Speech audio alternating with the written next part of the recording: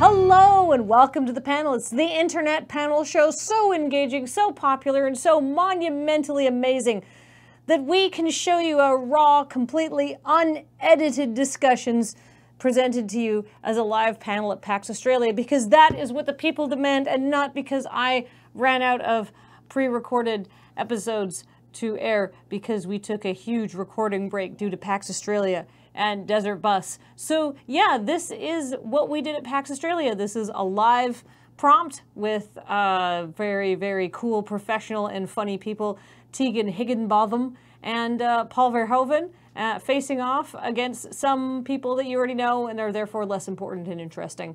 And I hope you enjoy this, and regular episodes resume next week. Good news!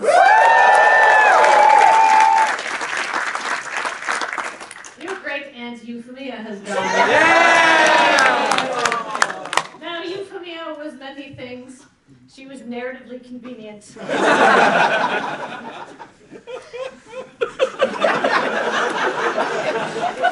dies every episode. Every episode.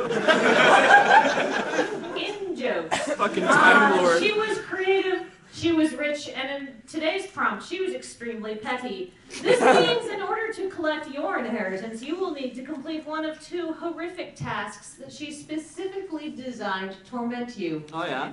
So do you choose to spend a night locked in your home in battle with a hyper-intelligent and bloodthirsty baboon?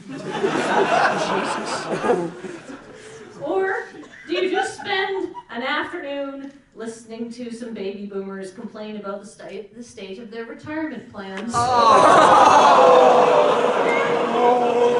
You brought stuff! That's too far! That's too far! That's too far! That's too far! That's too far! That's too far! That's too far! Blame Euphemia! What a wretched woman. So who went first last time? We did, so Yeah, alright, so Tegan and Paul, choose your poison. Well, the baboon can't catch us because we're oily. Oh, these are concurrent! Yeah! You have been on a fucking adventure! Yeah, we are very tired and very oily. But I mean, I didn't even need to really share notes with you, and I think our general consensus is fuck boomers, we want baboons. Oh my god, baboomers. They've mated! No, we definitely choose the baboon, definitely. Is it baboon or baboon? However you would pronounce it here, I believe is correct, because you outnumber us. What are we calling them? That was real good, actually, the ripple across the crowd. That's really good. Alright, we want that one. Yeah. Definitely. Alright, so you want, it's not like a magical baboon. We would say baboon. Really put the oon in it. It's not like a magical monkey, it's just a normal baboon. Can I just shoot it in the head and we're done? You have a gun in your house? I can't. You give me some notice, I can get a gun. He's Definitely an unannounced. Wait, are they like vampires where you have to invite the baboon in? It's bloodthirsty. Yeah, it's hyperactive and it's going to make its way in your house whether you like it or not. Alright, it's in the vents. Okay. Also, I live in a house with vents. Okay. Yeah, think aliens but with a bright red bum. I mean, I'm sure it's bloodthirsty. I mean, first of all, it can eat the dogs. But I just think that after a little while, the baboon is going to give up. The baboon is going to run out of steam. Boomers don't, okay? They will never stop. They are eternal, you're correct. Yes. And, I just think that if we outrun and doesn't, I don't know, Katniss Everdeen fight some baboons, she's fine. She looks good. Does she? Yeah? Really? And one of us? Yeah, no, there's definitely baboons. Look, all I remember from that franchise is Lenny Kravitz had a beautiful jawline. That's all I remember. You like a good jaw. I love No, it. she had the Ouchie Smoke. There was Ouchie Smoke, Angry Baboons, and Democracy? I don't know what the other one was. Beach, Yeah. you and I work for the internet. Oh, we sure do. How's your retirement plan going? I sold my condo at the peak of the boom, and I'm pretty set up, actually.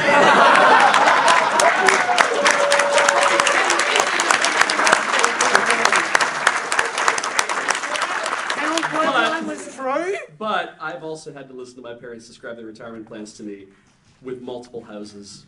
And Wait, sorry, what? yeah, More than one? they own more than one house. They own a 52-foot motorhome, and I love my parents deeply, but I am jealous as fuck. I can't take it. So I didn't own a house. And I probably won't own a house. Yeah. So I feel like I could learn a tip or two from a baby boomer. That's probably actually work true. hard and bootstraps. Yeah. just go door to door. Yeah. And ask for a job. Yeah. And eventually the man will give you a job. Right. I don't know if that's a capital M man or not, but the man will give you a job because he'll see how hardworking you are. Don't forget to call back multiple times to find out if you got that job yet, because they like initiative. God, none of you are laughing because you know how fucking true this is. Yeah, this is some real shit. All the fucking time! So, Just get a good job that pays well. What a great solution! Beat that man to death! Jesus Christ, it's the same everywhere. We get that. Are there any boomers in the crowd tonight? There must Yeah, don't stand up. I eat the rich. that's just asking for like a Children of the Corn scenario. Yeah. Except the two children kill the guys and take their soup home. The thing is, I think I could I could make it through an evening listening to boomers. I have made it through an evening listening to boomers talk about the retirement plan, and it is. This is every fucking Christmas. But the best part about it too is that while it's going on, you know, and again, I love my parents, but in the back of my mind, I am adding up all parts of my inheritance. That's brilliant. Yeah, absolutely. Could we further? These are our parents we're talking to, or just any boomer? Let's say it's your great aunt twice removed. So it's far enough away that you're not getting the new stove she just ordered. The $12,000 Sub-Zero range that she's complaining about didn't come in Robin's Egg Blue, so she had to settle for a navy. And it didn't go, so she might change her kitchen cupboards again. And I'm thinking about doing a sunroom because, I just get so cold because I'm so old and there's so many complaints, including the youth. Wow, damn it. That was really good. All right. Why was she removed? Twice. Yeah, why was she twice removed? What? She's that fucking How'd she irritating. get back? Yeah. And then go leave again. She's just that out of touch. All right. So I'm in full disclosure. Yeah. I don't know how somebody gets removed. Yeah. And like I always hear like that as like the distant relation, like my cousins. Generally by marriage, I think. Oh. Yeah. How do they? But then they get back. No, you get removed because it's complicated. We don't have time to get removed. We have 11 minutes left.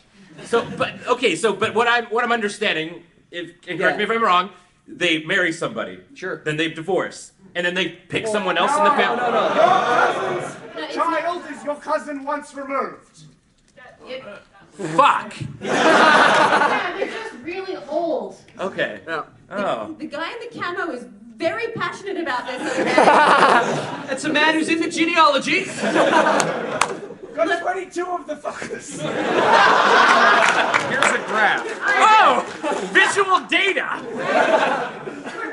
While Ben was being shown a qualifying graph. Such a mess. Yeah, With visual aids. all these reenactments about how boomers talk, I'm feeling more and more confident about our baboon choices. If we keep having to hear these things, I'm just going to surrender to the baboon. Especially, like, you'd have this when you're in the arts, right? Like, I get asked how my little skits are going. Oh my God, it upsets me so much. Or when I'm going to get a real job. I mean, that one's legitimate, but it upsets me very much. I like the fact that you've been talking about how baby boomers work for 10 minutes, thereby sounding like baby boomers. You call that a graph, for God's sakes. Oh my God! Already, you see, you'd last like a minute and then they'd have you and you'd be one of them. And then you'd be like that poor gentleman who was ducking down before when we were asking for boomers.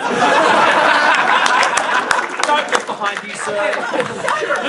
I'm not making eye contact, but I'm gonna guess. And I just think, yeah, you're absolutely right. You'd be mind melded. Yeah, but at the end of the evening, you're probably dead. The baboon has tremendous strength. It will probably tear you limb from limb. Like Broken bones heal. Yeah, exactly. Death is preferable to some of the conversations we've been discussing anyway. I agree. I'm waiting for them to die so I can get what's mine.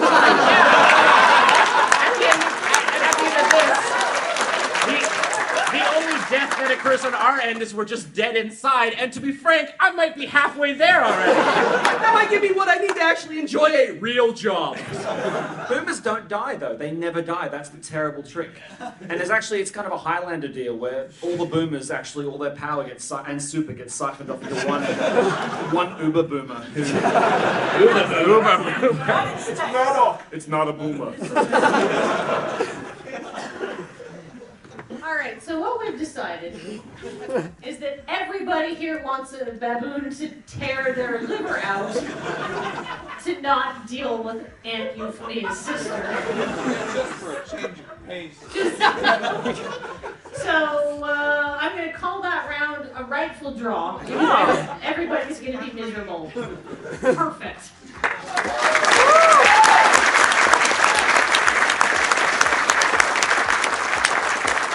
What we've come down on is that the Panelist is really, really, really funny live, and if we're doing it at a convention, you should definitely come see it and tell all your friends and your parents, because who doesn't like this kind of delightful stuff? Monsters, that's who. So therefore, Panelist 1, Monster 0. Thank you very much. Regular updates will resume next week.